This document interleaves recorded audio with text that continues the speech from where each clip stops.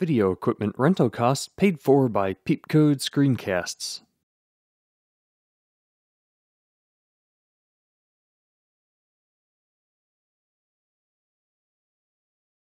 What are you doing today? Good.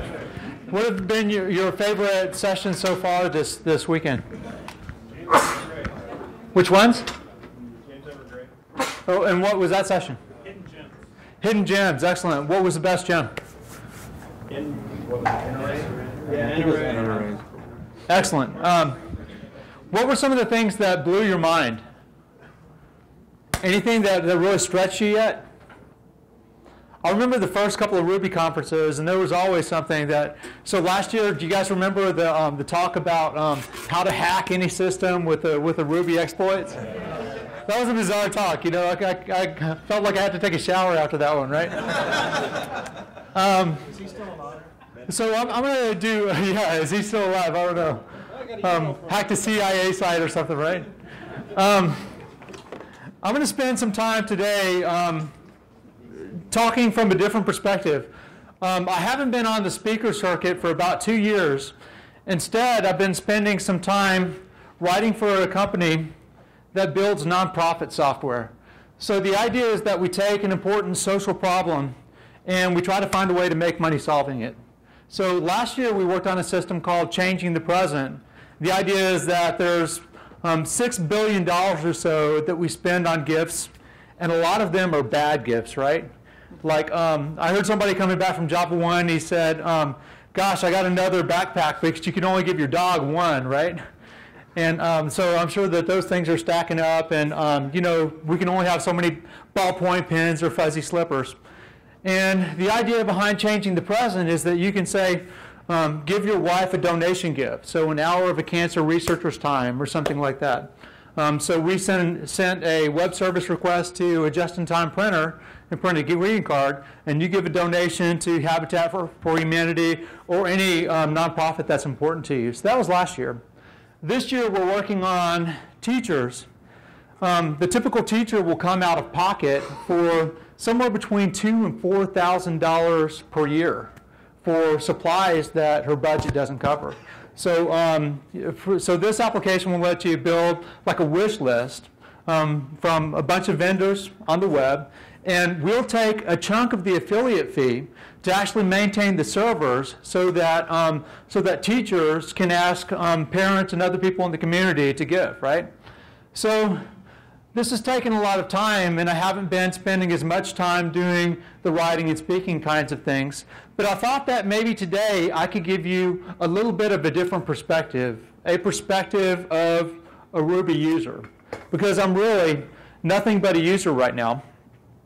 And along the way, we'll try to give away a couple of my most recent book, and Dave's going to help me pick one of the best questions that you guys come up with throughout the talk to kind of keep it interactive.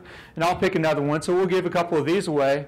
But I'm also working on a revision of Rails Up and Running. I did another book with Dave's company, The Pragmatic Press, from Java to Ruby a couple of years back. So, but recently I've just been spending my time coding. So what I'd like to do today is talk about a number of themes of the talk and sort of the undercurrents of the talk, if you will. And then we'll spend some time on some frameworks that are, I don't know, that have some conventional wisdom, and maybe I'll take you against the grain in some ways, keeping in mind some of those themes. And then we'll talk about some quick hitters, just some one-word thoughts that can tell you what I'm thinking and what Ruby is doing for me. So the first question I'd like you to be thinking about is, how do you see yourself? What do you aspire to be?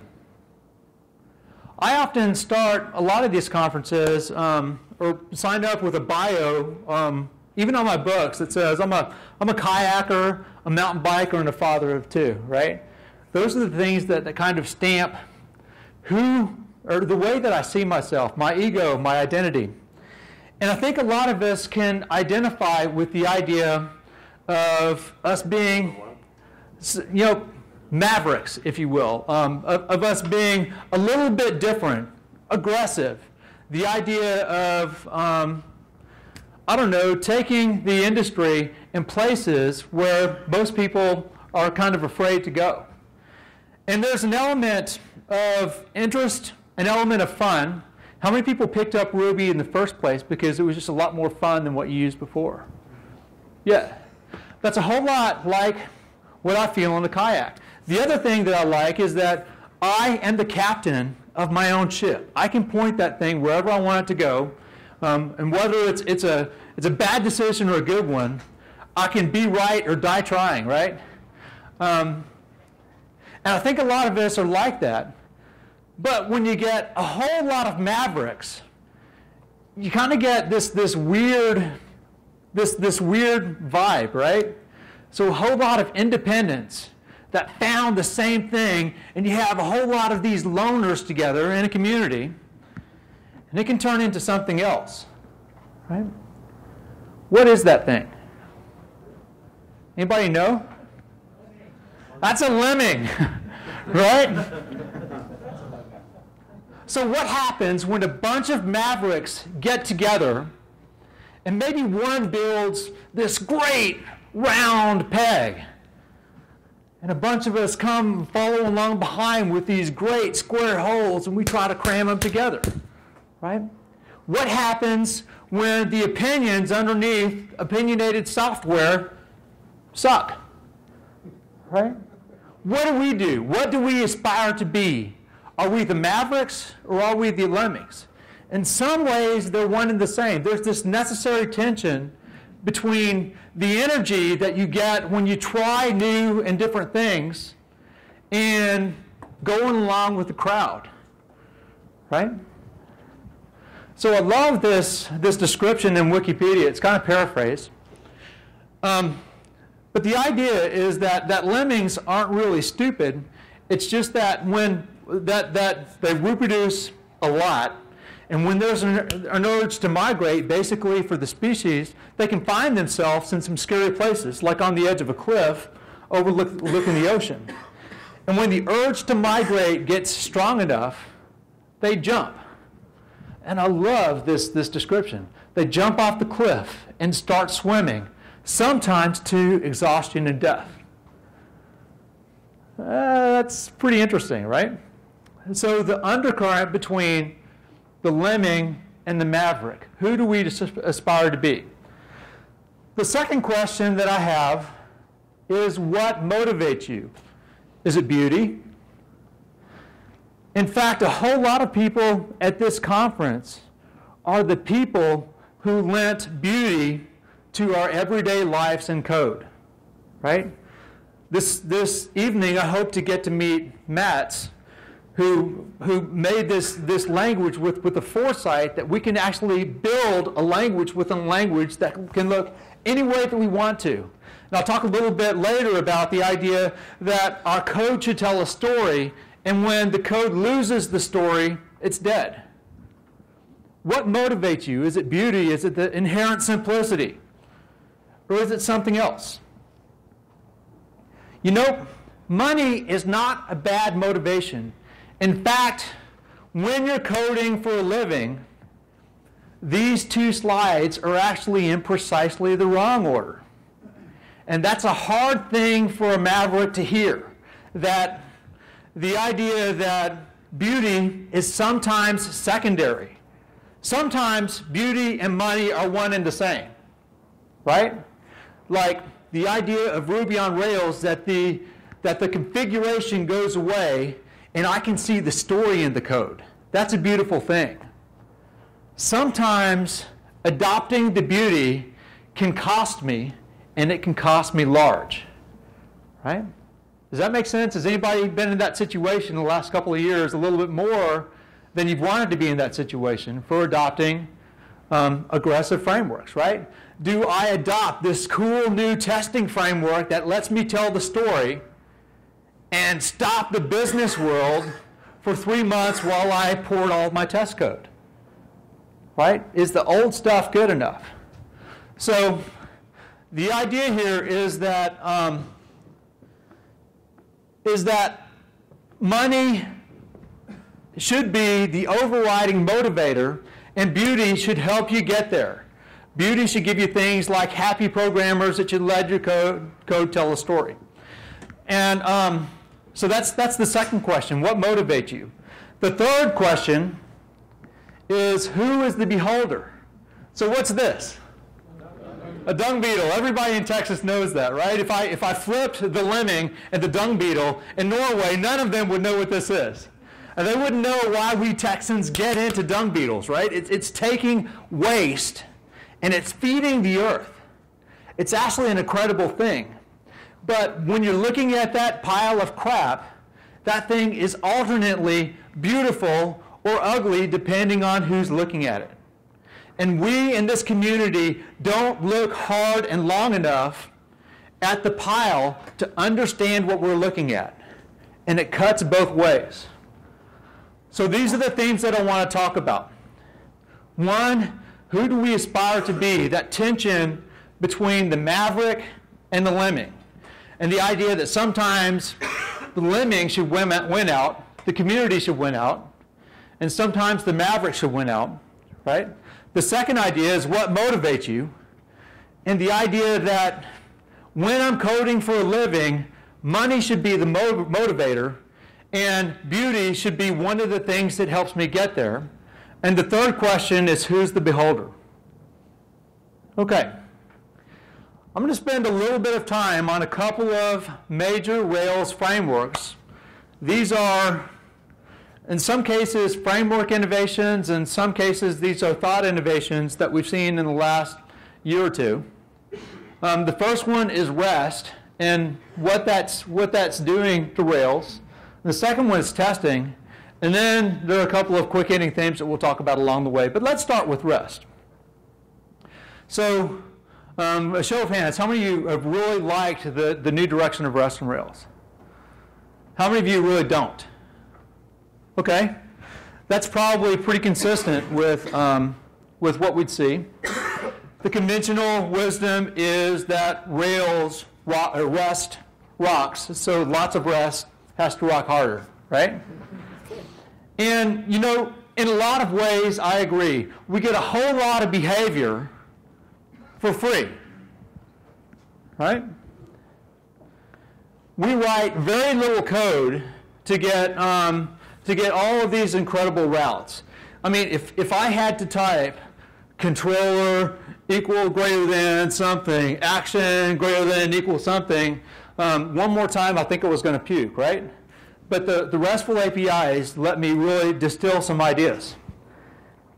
And the conventional wisdom is free, and I'm here to argue that, you know, maybe the first hit's free, right? And that there's an underlying cost. Now, I'm not here to tell you that REST on Rails sucks, right? Especially with all those hands that went up. You know, in fact, I'm about to pull all these slides all together, right? But I am here to tell you that there is an associated cost. But first, let's look at the impacts on our code. This first line must be the most brilliant line of code that I've ever seen. I mean, instead of controller, users, action, update, ID, user.id, I get an automatic, how many routes does this generate? Somebody says 7, somebody says 8. Who says 4? 14. 14? Can anybody name them? It's actually, what do you mean by routes? What's that? What do you mean by routes? How many? So map resources is going to generate some named routes, right? Yeah, there's something like 20. It's like it's way over. Yeah. Do you hear this rolling conversation, right? So that's a good thing. That means that the code is alive, but it's the eye of the beholder, right? We'll talk about that in a second. And it lets us to do some beautiful things like this. It saves us lots of typing. And it also builds in some additional meaning into the typical HTTP verbs that weren't meaningful before, right? So instead of having the gets and posts and have the post like overloaded to mean inserts and updates and deletes, well, we use all 4 RESTful HTTP verbs. A get does what? does a show, does a read. A put does what? And a post does what? And delete does, I mean, we can all chant this, right? Everybody can, you know, from the time that little 5-year-old Rails developers grow up, they're going to be able to say, you know, just like their ABCs, right? There's a get. But anyway, one of the impacts is that we're now taking the single purpose controller and we're flipping that to a multiple purpose controller. So that for a very tiny bit of additional code, we're getting an incredible amount of functionality. So what does this do? It allows you to set multiple formats from one block. Yeah, one controller, multiple formats, whatever formats I want. The typical ones are HTML and XML, and also JavaScript for our Ajax, right? And it lets us refine our user interfaces to a standard format. These are all great things, right? But so what we have is a lot of happy, restful goodness. We have a standardized way of looking at models, controllers. We have this new concept called resources. We have a standard set of routes. We have less typing and a whole lot of places, right? How many of you have talked to a new Rails developer about REST? So how did that conversation go? Poorly. How many people had a great experience with that? I love hearing myself talk. Yeah. Well, I've had some of the same experiences. Actually, I've just had to revise a book that went from the initial version, the 1.0 version of Rails, to the 2.1 version of Rails. And you know, the author at the same time, the publishing company was working through their templating system, and that was awful. So it was a very difficult situation. Is Lance here? So Lance, how did you feel when you were trying to organize the book? Right. It's that. So we had. The problem is that we had to introduce so much to the user, like right off the bat, right? It's instead of saying, okay, well, these are the views, these are the controllers, these are the models, you can't go into that without teaching the user a whole lot of stuff, right? So I guess what I'm arguing is that REST has a cost. It has a cost.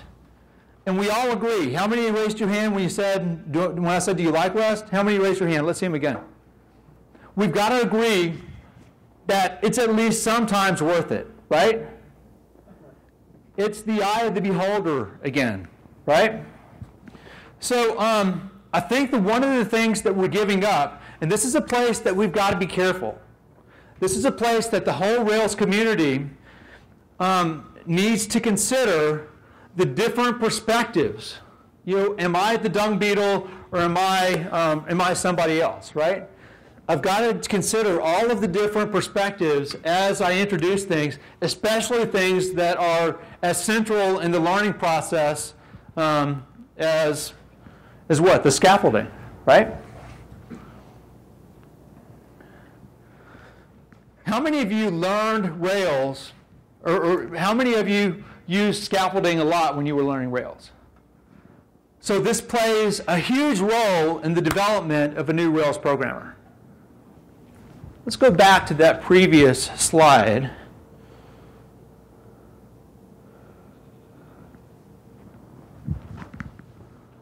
This is what I used to show a Rails developer for a show method. This is what I show them now. Right? This is what I used to show, or this is what I show a new Rails developer for an update now. That's a lot to grab. A lot of Rails developers are also being introduced to Ruby for the first time. So one of the costs is that I'm introducing the concept of REST, right? put, I didn't know an HTTP put existed. I thought it was just post and get, right? That's the way the rest of the world sees it until they've gone back and read the Fields REST paper. And then there's the whole idea of the code block. Yeah. What's that? Oh, man, I love you, Dave.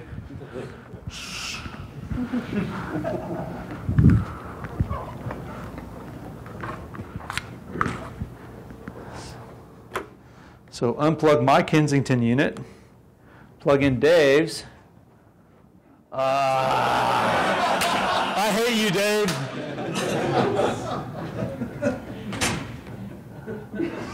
Oh, man. Okay. Oh, I love you again, Dave. Okay. So the second thing is that we are introducing a lot of concepts to people that have learned Ruby for the first time. Now, code block is normally an easy construct to get, right? I'm just passing a block of code in. It's taking an argument back out. But how do you explain that in the context of responds to? That's a little bit difficult, right? So there's a little bit of black magic that we've got to get through. And again, this isn't insurmountable. This is just one more thing that's in the learning channel that we've got to attack. What is this path magic that's going on? Right? What is this format magic that's going on? This is just a decision, but it's in a difficult format for a new Ruby developer to encounter. And this is also one of the things that's dangerous about this is that I am no longer able to see the story in the code. Bruce? Yeah. But there's one simple thing you can do to fix that. Instead of saying respond to format, why don't you change respond to once? And then you can say once HTML, once XML, and then it's easy to explain to the newer developer. Yep. Or the wants, the WANTS. Yeah, I like that. I learned with that paradigm as well. Yeah. But you still have to teach like the whole paradigm of what that thing does, and it takes a code block, and the code block has a decision in it, right? There's some magic. I mean, do you remember the Far Side cartoon where guys writing on a whiteboard and he says, okay, do this, then do this, then do this, and then do this, and then there's this thing that says a little black magic occurs in here, right? And there's a big cloud, and those are the clouds that you're trying to eliminate. Yeah. I guess I'm not really sure I understand. The argument here is that the RESTful paradigm is not necessarily good because it's difficult for new Ruby developers to learn. I'm saying that one of the things that we have to consider when we make decisions like, do we replace the old scaffolding with the new scaffolding, is how approachable does it make Ruby, right? And I guess I'm definitely not saying that REST is bad or the Rails implementation of REST is bad. I'm saying that in the eyes of the beholder, if we make too many decisions like this one, we're not going to be approachable anymore. Right? Do you guys remember there's a... Go ahead, Dave. I was just going to say, I think it's actually a lot worse than that. I think in Rails 1, and also in Rails 2, the point you made that scaffolding is kind of like, the entry drug for Rails is absolutely right. And the thing is that in both Rails 1 and Rails 2, scaffolding code is absolute crap. Mm-hmm. So what we're doing is we're training an entire generation of Rails programmers to do it this way. And this way is incredibly bad. People don't understand, how do you get there? Why are we even there? And I think that's the problem that people don't understand. Why do we do this? It's not boilerplate. It's there for a reason. But even this is not the right way to do it. Right? And this should never have been done this way in the first place. So what it's doing is it's conflating REST with user presentation. Right. And that's just ridiculous. Right. So I've seen breaking things down with the presenter frame or presenter pattern, or there are a number of ways to simplify this, but we've got to pay attention to the way that the initial user approaches Rails. Right. This is the feeling that I used to have. Right. But now I take these problems and then I stack them on top of other problems that are actually central to Rails, right? Do you remember how we used to parse parameters? I can tell a user, okay, this is a pattern. This is where to find the pattern. It's in routes. Did you encounter the pattern? You scan down. When you see the match, you use this pattern to map the route, right? So this would actually argue in favor sometimes of the controller action ID, having to type all that stuff out. Being explicit had a definite plus depending on the beholder, right? Now the routing rules are a little bit more polluted. I shouldn't say polluted because that's a loaded word. I should say they're more complicated. They're more powerful, but with the additional power comes more responsibility. So that means that now I have to walk through the existing routes, and what am I looking for? A lot of the named routes, and what are the named routes?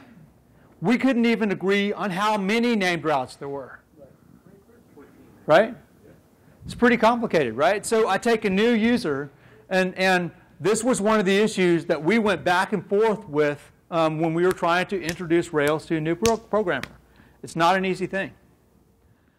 And the dangerous thing is that the new paradigm breaks the old paradigm. A good example, HTTP, my application, users, login. If I have a map resources users, that breaks. What's that going to try to do? It's going to do a get. It's going to do a show on a user with the ID of login. Right? And I don't know what the answer is. I'll suggest one possibility a little bit later. But I do know that this is breaking the approachability of Rails. And how many of you have dealt with somebody that's bringing an old application up to the new model? And how did that go? It's tough. And I mean, it's tough for me. We've got an old application that we want to leave out there, and we want to basically let it grow or die, right? The user base is going to grow. That's our model. We take a social problem, we try to solve it in a way that's going to make us money. And if it doesn't live, that's great. If it lives, then that's great too. But there's another one of these dichotomies, and that's between backward compatibility and keeping the language fresh and new. And I've been a loud proponent of breaking backward compatibility, but there is an associated cost, and that's one of them.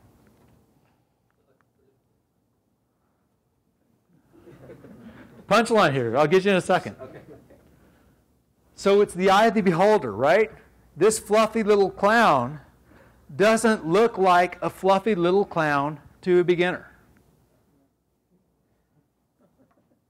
Right? Anybody ever seen that movie, by the way? With the popcorn guns and the clowns that will just eat you? It's pretty bizarre, pretty sick.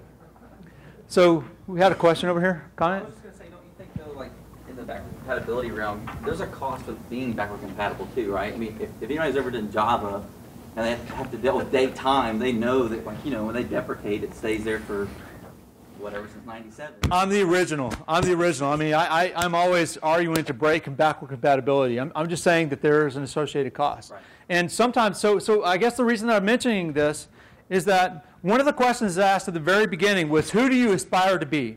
And there are a lot of mavericks in this room. In fact, we have one of the original mavericks in Dave Thomas that basically drug an industry kicking and screaming and into a beautiful language.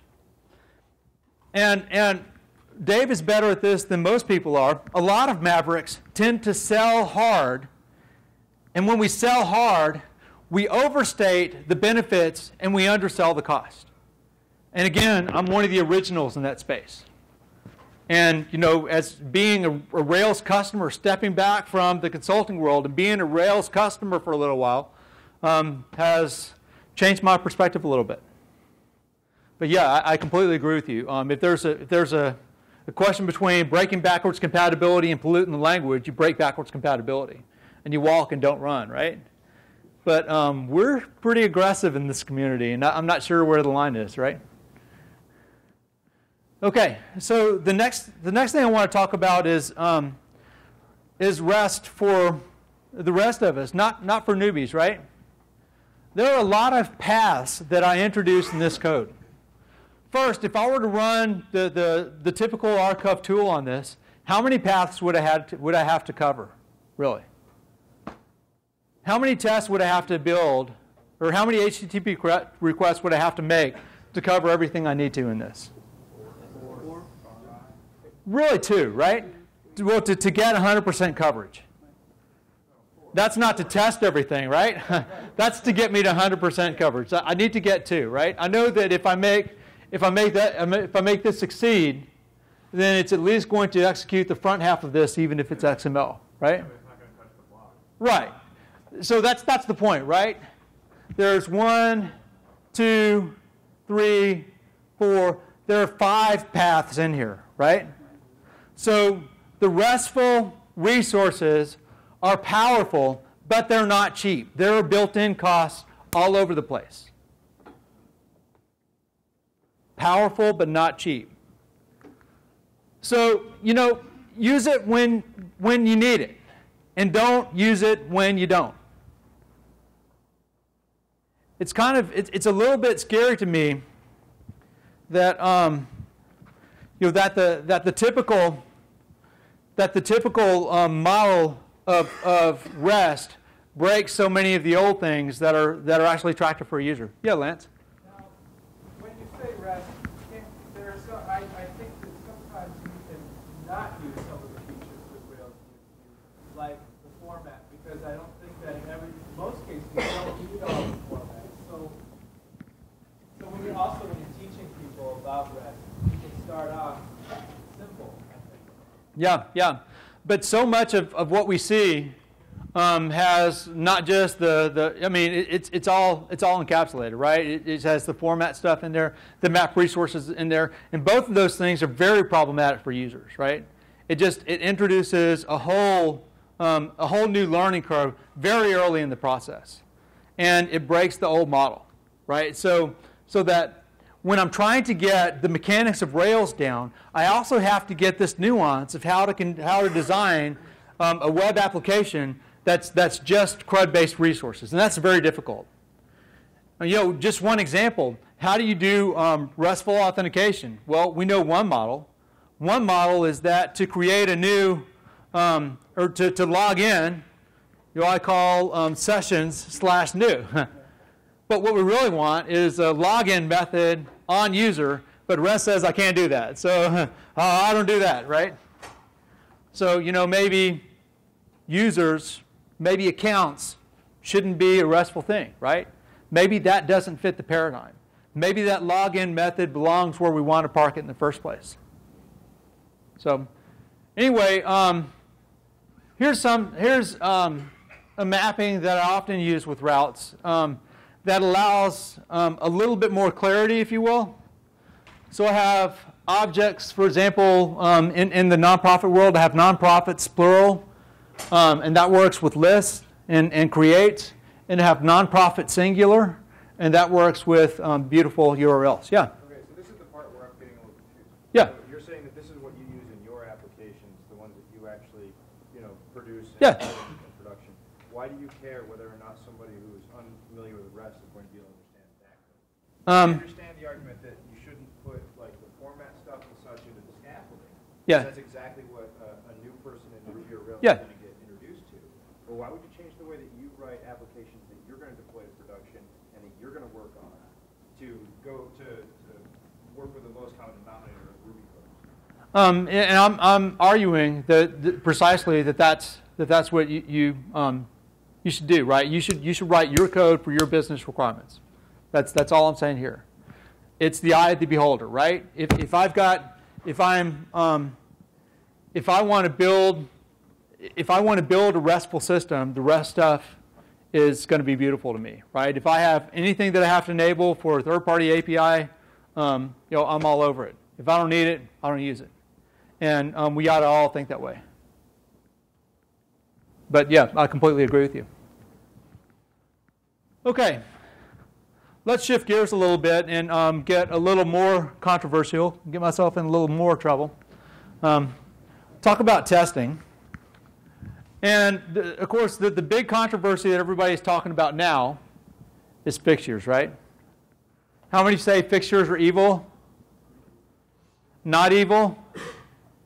It depends, right? So I don't have to go through this part of the talk, right? This is starting to be an area of dogma, much like we saw with the early adoption of the REST stuff, right? Fixtures were evil, never code that way.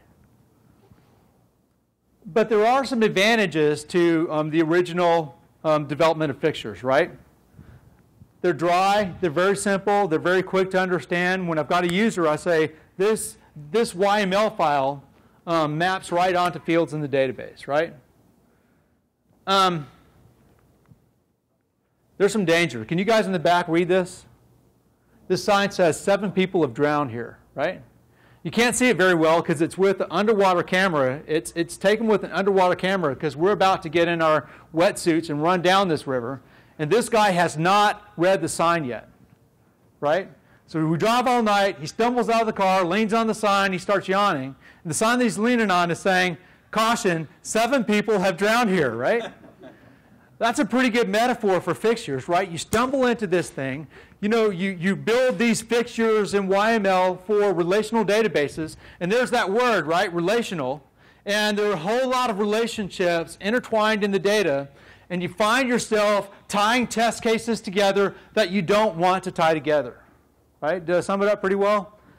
How many people have blown up bad with fixtures? And I'm definitely in that camp, right? So one of the big problems is that data, especially relational data with complicated models, can tie your tests together in pretty surprising ways, right? And when you get to that point, creating a new test is tough. How many of you have worked with fixtures where somebody was doing a quick and dirty job and they verified an ad by counting all the rows in the fixture? Oh man, that's awful, right? Because then you make one change somewhere, and then somewhere else it says, oh, 5, expected 4, right? Yeah. I was just saying, is that a fault of the fixture or a fault of a stupid test, though? That's a stupid test, right? But one of the things I'll talk about is that if you allow a lot of fingers into a code base, that kind of thing can happen pretty easily, right? So one of the things that, one of the breakthroughs for a lot of people when they start thinking about fixtures is that maybe drying up the test cases is the wrong thing to do. If you're trying to isolate things, which is the important thing about the test case, you want to be on an island. And by definition, islands are not dry, right? You have to build in all of the knowledge into the test case. You have to encapsulate the test case, right? So there are a lot of ways to get to the island. One is through the mock objects frameworks. Is Jim Wyrick here? Probably in the other room, but I talked about, do you value beauty in code? Gosh, FlexMock is beautiful software. It lets you express in an English sentence how you want your dependencies to be managed in your test cases. You can also use frameworks to create the objects instead and get you to the island state. There are a number of different frameworks or APIs or even helper methods that you can use to create your data. So the unconventional wisdom at first seems to be don't use fixtures like ever, right? Because there are some downsides. But there are some downsides to the fixture-less approach, right? The first one is that we're increasing the setup cost for early tests. And sometimes you can absorb that, and sometimes you just can't, right? You're also, one of the things that I think is underrated in Rails testing circles is that we are building on a framework that builds dynamic behavior into the model objects based on the contents of the database. And if you take the database out of the picture often enough, something down the line is going to break. Right? There's no substitute for enough tests with the databases behind you. So the big question here is who is the beholder, right? If I have a team that has heavy dependencies, that has a big database or even a complex database, if there are just 50 tables but they're heavily intertwined, that's a complicated model. I'm going to look at the fixture-less alternatives. If I have a very large team, or if I have a team where I'm not paying the developers very well, so I have a lot of turnover, that's going to drive me toward the fixture-less alternatives. This is the safe approach. But if I have a small team with small, simple models, and they're actually experienced, so they've been through the fixture pain before, I feel pretty safe with a fixtures-based approach. I've started 3 projects this year. 2 were started with fixtures, 1 was started without. And the one without is going to have more coders in the base, they're going to be less experienced, and the models are much, much more complex. And we feel confident that we're going to build a maintainable set of test cases. We feel confident that if we built it another way, then we'd be in trouble. And the other approach is very small teams, small number of tables, and we do small things to mitigate the damage that a fixture-based approach could work. One of them is when the number of fixtures grows beyond 4, we start to look at the design of we start to look at that as a code smell. And often we'll be using another approach to help us isolate. The next thing that we do is when we're dealing with edge cases, we don't try to use fixture data. We try to load a fixture and modify that fixture, or we try to create a piece of data from scratch. We also use mocks often to increase our isolation. So when we've got one contained area of the system and another contained area of the system, we try not to cross those boundaries in the unit test. We save that for the functional integration test, usually the integration test. And then don't count or don't do roll-ups on fixture data. They make your test cases brittle and dangerous, right? The other thing that I don't see often in this community, but we really should see, is people that use fixtures should label them really, really well. Probably most of you are starting to label your test cases that way. Do you guys like long test names? I really like. I mean, test, should, render, update, if, blah, blah, blah, blah, blah. I can use the whole length of the screen on one test name. I name the fixture data the same way, especially if there's something that I don't want changed for a particular reason.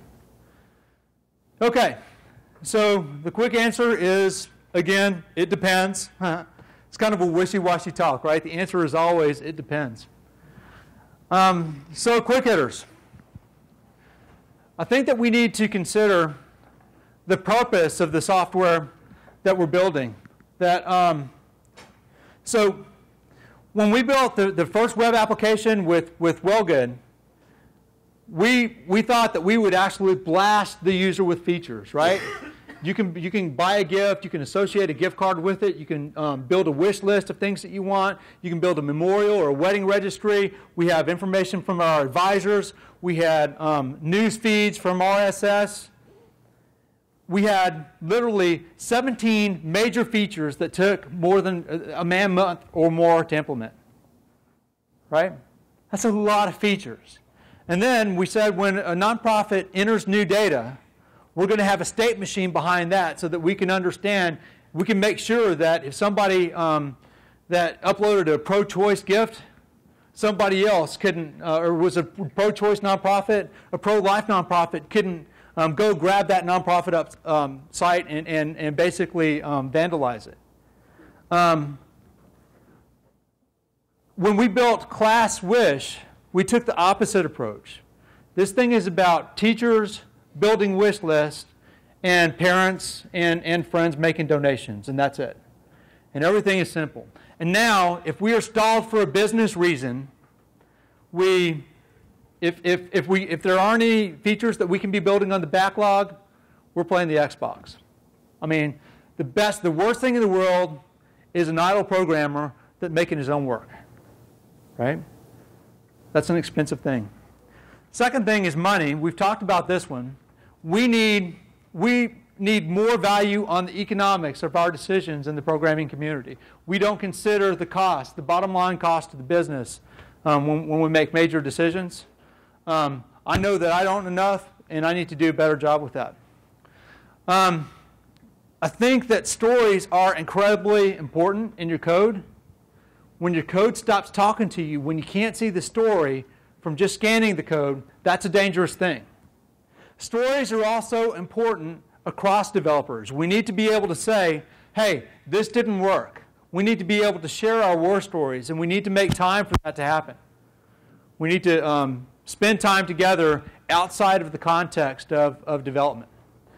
And stories are important in conferences like this one too. We need to be able to hear what works for people and what breaks. We need to get different opinions out there. This is how a community really thrives. The last thing that I'd like to leave you with is a challenge, and this is completely unrelated to the talk. The challenge is threefold. The first one is the idea that we are fortunate to be in a great industry and a great time in that industry with Ruby. We live in a great place, and that great, the great region is in a great country. We're fortunate. Take a programmer, find a programmer that doesn't know what you know, and help them learn.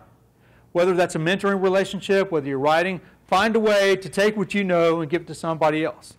The second piece of that challenge is this whole community is basically built on people giving, right? On people giving away free software and services.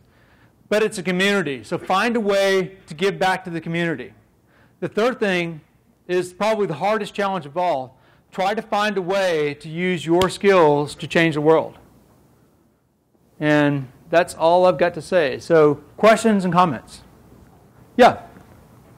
It struck me that both of the examples you showed, both from the RESTful content handling and for fixtures, that they're plain old questions about cohesion and coupling in that order. Mm-hmm. Kind of funny that we're back on the same old. Right. Is it waking up in the Rails? Like, is it finally like Rails is getting complex enough, or the apps are getting complex enough that we're saying, hey, you know what? Like OO design, maybe it actually does. Maybe design principles make sense here. Could be. I guess hanging out in the Rails community, I often actually sometimes hear people sort of poo-poo design practices and design principles as if they weren't really in play. Well, the Rails software is opinionated software, and a lot of the opinions are great, and that's why we're sitting here, right? We basically broke some hard conventional wisdom with the convention over configuration. Everything was XML configuration until this point. We said that another piece of conventional wisdom was that we need to be worrying about scalability when scalability matters, not right out of the gate, right?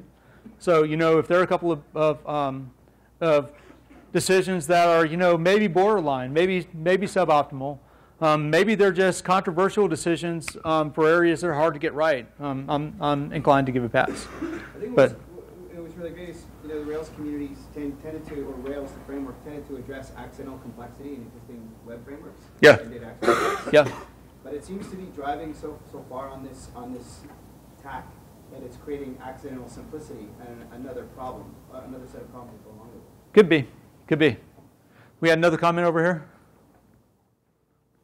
Okay, I have yeah. So I have a couple comments. So one, I'm a newbie. So I came in, I bought some books on Ruby, some books on Rails. I figured I'm going to start learning it. Just as I start learning it, everything switched to 3.0, 2.1. A lot of the stuff in the books just don't work anymore, right? Tutorials break, things like that. My book broke, man. I got all kinds of hate mail. Yeah. So, talking about Lance and what we work on. Yeah, it's from a going to the RESTful. RESTful, I think, is really cool. I don't understand it. I mean, I understand what RESTfulness is, but I don't understand the code behind it, what it's really doing. Right. So so as a newbie, I'm confused a second. I don't know where to start. So that takes me to the second one where you have your challenges, and find a newbie. So I'm here in the Austin area. If anybody's looking for me, there you go. You might get more help than you bargained for. Yeah, Lance. I think that the insight about adapting being the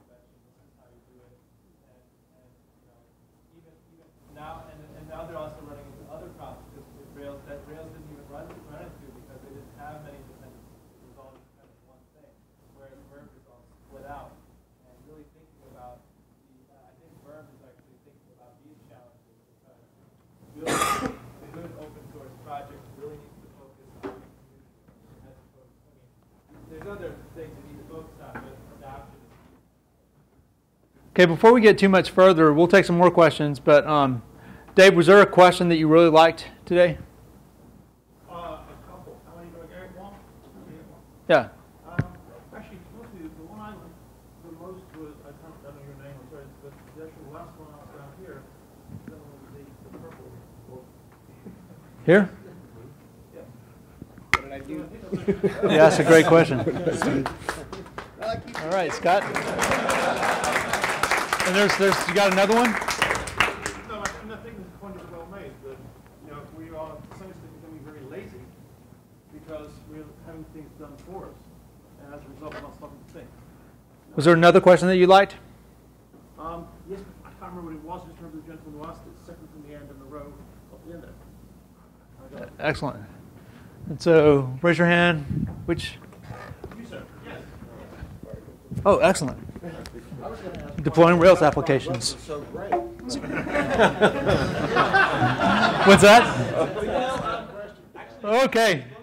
Another question. Go ahead. I own this book. You own that book? Yeah, I own all your books. Dave loves you, man.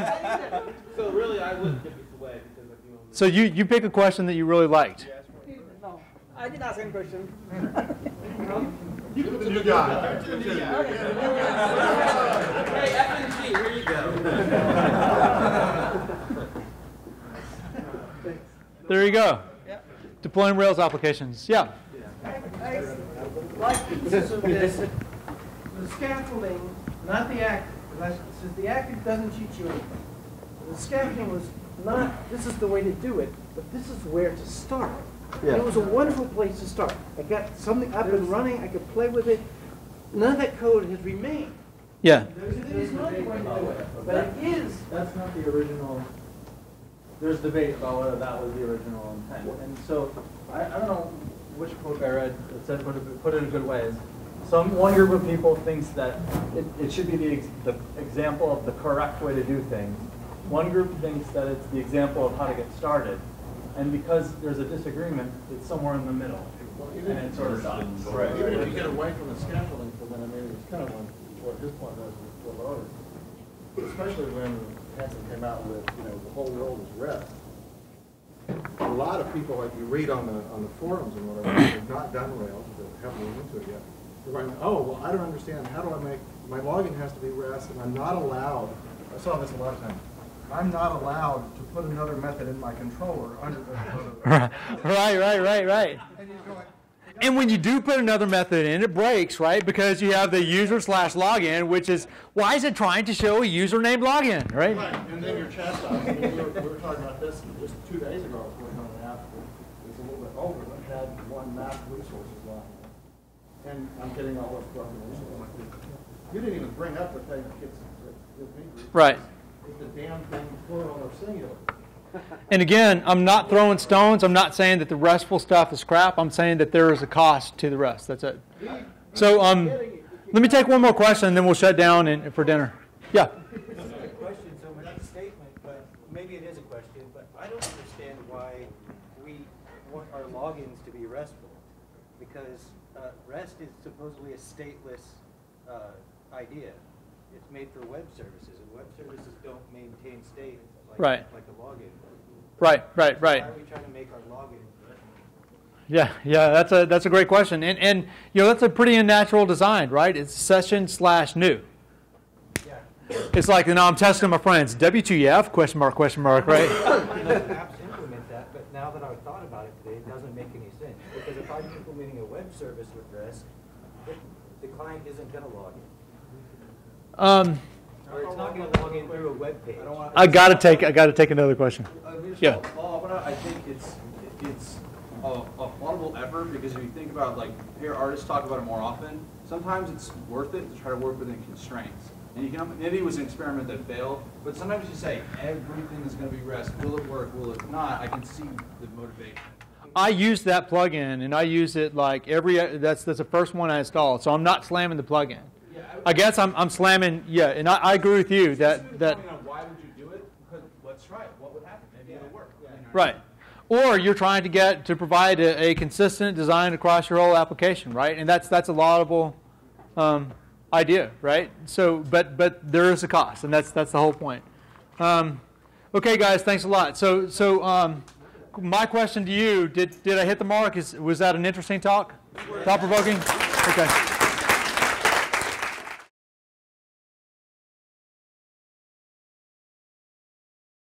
Video equipment rental costs paid for by Peep Code Screencasts.